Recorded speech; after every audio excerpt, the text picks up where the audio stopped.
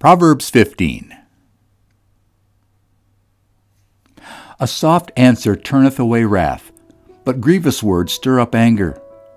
The tongue of the wise useth knowledge aright, but the mouth of fools poureth out foolishness. The eyes of the Lord are in every place, beholding the evil and the good. A wholesome tongue is a tree of life, but perverseness therein is a breach in the spirit.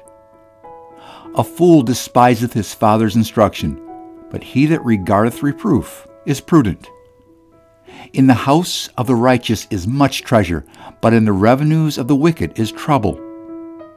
The lips of the wise disperse knowledge, but the heart of the foolish doeth not so. The sacrifice of the wicked is an abomination to the Lord, but the prayer of the upright is his delight. The way of the wicked is an abomination unto the Lord, but he loveth him that followeth after righteousness. Correction is grievous unto him that forsaketh the way, and he that hateth reproof shall die. Hell and destruction are before the Lord, how much more than the hearts of the children of men? A scorner loveth not one that reproveth him, neither will he go unto the wise.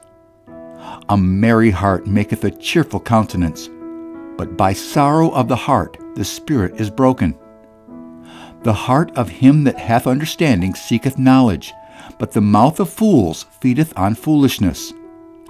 All the days of the afflicted are evil, but he that is of a merry heart hath a continual feast. Better is little with the fear of the Lord than great treasure and trouble therewith. Better is a dinner of herbs where love is, than a stalled ox and hatred therewith. A wrathful man stirreth up strife, but he that is slow to anger appeaseth strife. The way of the slothful man is an hedge of thorns, but the way of the righteous is made plain. A wise son maketh a glad father, but a foolish man despiseth his mother.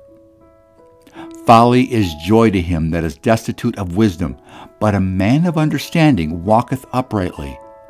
Without counsel purposes are disappointed, but in the multitude of counselors they are established.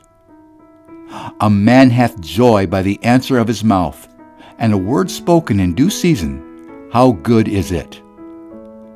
The way of life is above to the wise, that he may depart from hell beneath.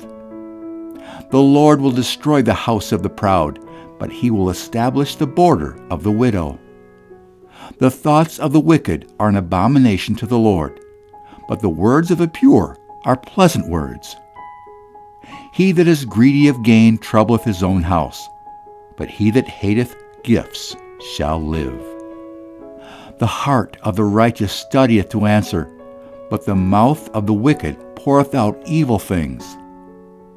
The Lord is far from the wicked, but he heareth the prayer of the righteous. The light of the eyes rejoiceth the heart, and a good report maketh the bones fat. The ear that heareth the reproof of life abideth among the wise. He that refuseth instruction despiseth his own soul, but he that heareth reproof getteth understanding. The fear of the Lord is the instruction of wisdom, and before honor is humility.